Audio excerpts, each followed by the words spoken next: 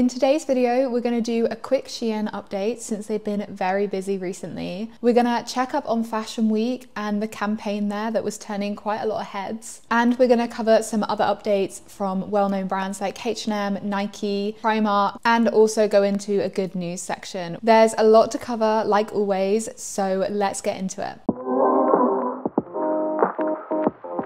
Before we begin, welcome back to my channel, or welcome if you're new here. If you are new here, hi, my name's Katie. I do fashion news roundup videos just like this one quite regularly on my channel. So if it sounds interesting to you and you enjoy this video, then make sure to subscribe and like, and let's get into the news. Like I just said, Shein has been really busy recently. They've just released their sustainability report for 2023 and it had quite a big fallout. You might recognize this graph that Business of Fashion created a few years ago, showing how Shein's volume production far outpaces a lot of its rivals in the fashion industry. Well, now we have new charts that show that Shein is one of the worst polluters in the fashion industry right now. These charts help visualize exactly how much Shein is polluting and where that pollution is coming from. It also shows how that pollution compares to other names in the fashion industry, but also how it compares to Shein's previous years and the growth of emissions, which is really quite staggering. The ultra-fast fashion giant's emissions have nearly tripled in the past 3 years, as its growth far outpaces other major brands. For the first time, it's shown to be a higher polluter than Zara. Although it's important to note that companies have different ways of measuring their emissions, so this is just an estimate, but it's an educated estimate. Obviously, seeing these statistics, while it is eye-opening, isn't that interesting in itself. So let's talk about why it's so important. Well, Shein is on a PR crusade right now. As I said in my video, they're trying to list on the London Stock Exchange and they're trying to reform their image in order to do it. They're also trying to expand into Europe and grab that European market at a time when the EU is really cracking down on sustainability and trying to introduce a lot of new ESG laws that don't work with Shein's current business model. The company is really trying to market themselves as caring about sustainability, both for the reasons I've just mentioned, but also in order to market to that eco-conscious consumer that is growing in Europe. And one of the ways they love to paint themselves as sustainable is shoving their practically made to order, as they like to say, business model down our throats any chance they can get. In fact, their recent 2023 report had a whole page very close to the beginning talking all about this. But these new emission calculations from Shein's own report, and helpfully visualized by BOF, show that that impact is not being mitigated by their business model. The sheer volume of clothes produced by Shein is unfathomable, and Shein do not want to take responsibility for this overproduction. In fact, they try to shirk responsibility for these increased emissions by blaming it on factors outside of their control, like supply chains. But brands should not be able to get away with not taking responsibility for their supply chains. And this kind of relates to a story we're going to talk about in a little bit. But first, let's do some other really quick Shein updates. First is that Shein is planning on hosting live streams this week. And I spoke a little bit about this on my recent podcast episode, which is also available on YouTube. They're planning to release 5 collections at once and tie it into a live shopping experience where consumers can purchase stuff in real time as they see it on the live stream. And if you don't know why this is an issue, definitely go check my live stream shopping video where I break down exactly why this is an issue. Also this week, the Biden-Harris administration announced plans to crack down on the tax loophole that ultra-fast fashion brands like Shein, like Temu, currently operate on and abuse to reduce their tax import costs. Basically, what you need to know is that a lot of countries have a de minimis, I hope I'm saying that right, a de minimis tax hole loop where if a package comes under a certain value amount, brands have to pay less tax on it. And Shein and Temu's business models directly take advantage of this, and it's why packages ordered by customers from Shein and Temu are shipped directly from China versus the way that a lot of other companies do it, where they ship a whole massive barrel of packages over to their warehouse in the US and then distribute it from there. All this to say, the Biden-Harris administration is hoping to crack down on that, and it will definitely impact Shein and Temu. Okay, circling back to those business of fashion graphs real quick, you might notice that the third biggest polluter on there is Nike, who we're going to be talking about next. So the big 4 fashion weeks are ongoing. If you follow me on Instagram, you might have seen that I actually attended London Fashion Week and I spoke a little bit about this on my podcast, but I'm planning on doing a special video talking about the sustainability present at all 4 fashion weeks once it's over. So make sure you're subscribed in order to see that when it comes out. But I wanted to mention this specific campaign going on in New York Fashion Week. If you care about sustainable fashion, you probably follow Venetia Lamana on some form of social media. She's definitely one to follow if you don't. But today we're talking about her coverage of New York Fashion Week, which was definitely less about the shows and more about following a clothing waste zombie through the streets of Times Square. The clothing waste zombie is part of the All Foundation's new campaign asking brands to speak volumes. Basically publish how many clothes they're making every year, since this is definitely something that is not happening in the industry right now and should be. Part of Venetia and the All Foundation social media coverage was calling out Nike as the American brand most commonly found on the beaches of the global south, thanks to the waste colonialism trade. Real quick, you can get involved with this campaign and ask brands like Nike to speak volumes just by tagging them on social media or doing some other really simple things that I'm going to link in the description of this video, because it's absolutely criminal that we don't know how many clothes brands are making. Nike, Shein, Zara, we're always just guessing their production volumes, and without access to this information we can't hold brands accountable. Let's cover some other Nike news, because like Shein, the company has not had a great month, at least in terms of sustainability. Circling back to my coverage of the Olympics and the unethical fashion brands that are allowed to sponsor the most sustainable games yet, Nike was apparently the biggest winner when it came to turning those eyeballs on its brand into sales. Reuters called Nike's campaign a gold rush, and it was reported that 2 million people visited the site during the Olympics, and almost 90,000 of those visits converted into a sale. Definitely go watch my Olympic sustainability special video if you're interested in why this is such an issue, and also why LVMH will not be happy with the fact that Nike was the overall winner. Also in Nike news, the PR disaster that just won't die. I keep coming back to this story because it keeps getting worse. If you're new to my channel, and now it turns out that they're hiring interns to fill those roles. Experts I follow in the industry were talking about how underhand this tactic is. I was only able to find one sustainability internship role on their website, but the requirements for it were insane. They were asking for 2 years experience of sustainability work. And as was pointed out in the comments of the LinkedIn post where I originally saw this, it's clear that the company is asking these interns to deliver very tangible, very lofty goals. And I'm not saying that this is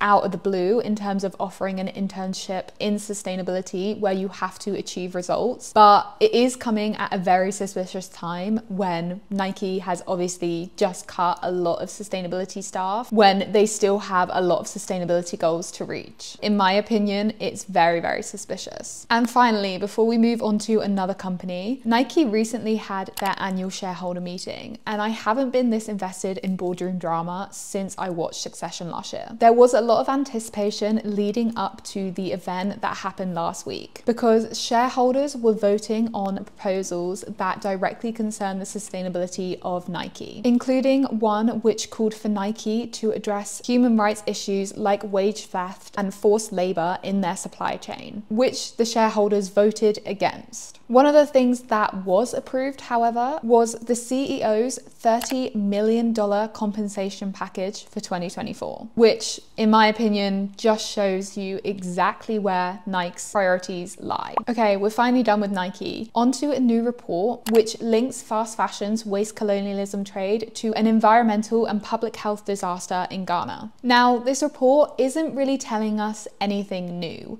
We already know that the waste colonialism trade going into the global south to countries like Ghana is a massive, massive issue. What the report does confirm is that nearly half of all of that clothing going to Ghana is poor quality, i.e. made from synthetic fibers like polyester, like nylon, like acrylic, and they have no resale value. We also knew that the clothes that started in the markets were often ending up in landfills. But this research has also confirmed that those landfills are causing environmental and public health issues by contaminating the soil, the water, the food cycle, and air of the surrounding area. This research also highlighted the fact that some of these clothes, instead of going to landfill, are being diverted to public wash houses and used as fuel to boil the water for the baths. Air samples collected by Greenpeace showed the surrounding air of these public wash houses were filled with harmful chemicals, much higher than governments warn is acceptable. And it showed that the workers, the people visiting the public houses, and the people living nearby are all at risk of the public health issues caused by this air pollution. Like I said, we've known about a lot of these issues for years, but hopefully this recent report from Greenpeace will serve as more public pressure and another reminder to brands that they are directly responsible for what is happening there. Like we said, a lot of the clothing ending up in Ghana is fast fashion. It's not fit for reselling. And that kind of brings me on to our next story. I was tempted to put this one in the good news section, but you'll see why I haven't when I finish. Primark are now hosting swap shops for customers to exchange their pre-owned and vintage items in store. This is going to be a campaign across the UK, and obviously the brand is providing a space for customers to give a new lease of life to their clothes, which is a good thing. The company has stated that any unswapped clothes will be kept for a new swap event or donated to local charities in the area or placed in Primark's textile donation boxes. And there's a couple of things I want to go over there. One is the idea that some of these clothes will end up in local charity stores. We already know charity stores are inundated with poor quality fast fashion that often gets shipped back into the waste colonialism trade. So I worry that that might happen here. And secondly, this is obviously quite good PR for Primark, especially since they've partnered with quite a good clothing recycling scheme here in the UK, which does seem to be diverting clothes from landfill rather than just saying they are. But Primark still isn't addressing their overproduction. And like I said, when covering the All Foundation's new campaign, we don't know how many clothes Primark creates, but we know it's a lot. So whilst they're getting good PR for this, they're not addressing their overproduction, which is the root of the issue. And you also have to ask yourself, is Primark clothing fit for re-wearing? Like we just saw in the last story, a lot of the clothing that ends up in the waste colonialism trade isn't fit for repurposing.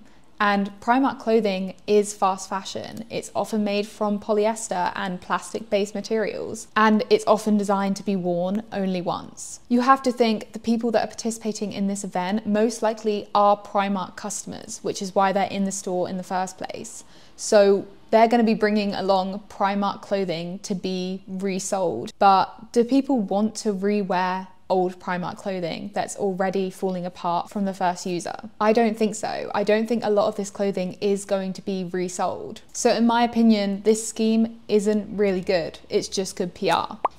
Speaking of, H&M have just launched 5 new pre-loved sections in stores across the world. And what's interesting, what I wanted to highlight is the fact that at least in some of these stores, they seem to be stocking pre-loved H&M or stuff from H&M's other brands, rather than what was happening in the London store that I reported on in a video a while back. In that video, I explained how H&M had partnered with a vintage wholesaler who was providing them clothing that wasn't directly donated by H&M's textile recycling scheme in store, which seemed like a massive missed opportunity and also didn't really fit with the vibe of what people were looking for when they came into H&M. But I saw a LinkedIn post from someone who was in their Stockholm store which seemed to confirm that H&M pre-loved pieces were on display to be bought, which is nice to see them addressing a criticism. But they're also still one of the biggest polluters in the industry, as we saw from those business of fashion graphs, and we still don't know how many clothes they create. So again, this feels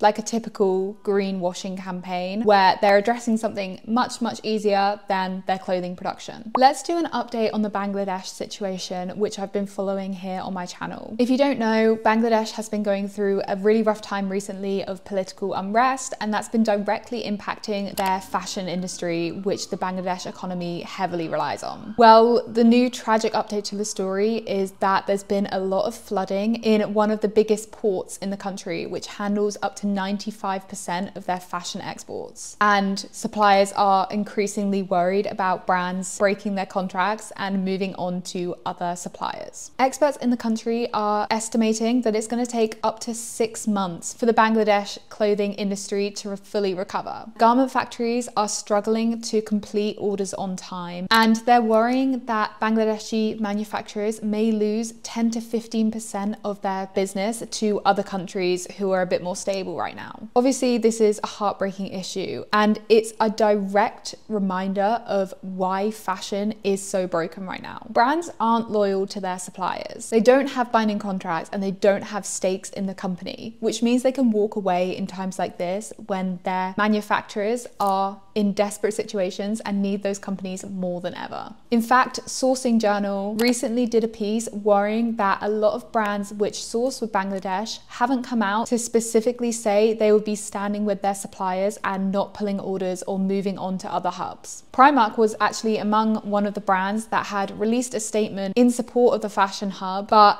did not make clear commitments about their order levels. Let's hope fashion has more integrity than to abandon these suppliers in their time of need. Okay, on to the good news section today, which is going to be quick, but we still have a couple of stories to cover. First, we're talking about SOJO partnering with M&S. If you don't know, SOJO is a repair service, and they've directly partnered with M&S to make it easier for customers to book in a repair of their M&S clothing, which they touted as an important step towards circular fashion, which is definitely true. Extending the lifetime of clothing is a big hurdle that would definitely improve sustainability if we were to cross it. But there's something more to this story. This story was actually suggested to me by a subscriber, shout out Juliet, for calling this out. Like Juliet says, M&S have done this great partnership with SOJO, who I really admire as a company, but they're not addressing their role in fast fashion. And like I've said in my video dedicated to supermarket companies' role in fast fashion, we often don't call out brands like M&S, like Asda, like Tesco for their massive production volumes, because there's often bigger fish to fry, like Shein, and they're allowed to sweep under the radar. You also have to think that this pledge does not include anything from M&S promising to make better quality clothing, which would probably make the need for repairs much more obsolete. Instead, the burden is placed on the consumers to pay for repair after that clothing falls apart, and that's directly related to the quality of the materials M&S are using. The last story is a potential one, but I wanted to cover it because it could be really exciting. A new petition is seeking to end the taxation of second-hand goods in an effort to promote a more circular economy, and it has the backing of big name resale platforms like ThredUp and Vestiaire Collective. The campaign is basically trying to argue that secondhand goods should not be taxed twice. Obviously, they've already been bought once, and we shouldn't be paying a second tax when we're buying something pre-loved. The petition argues that not only does it make resold items less appealing to consumers, the elimination of the tax would additionally benefit lower income families who can look to pre-loved as a very affordable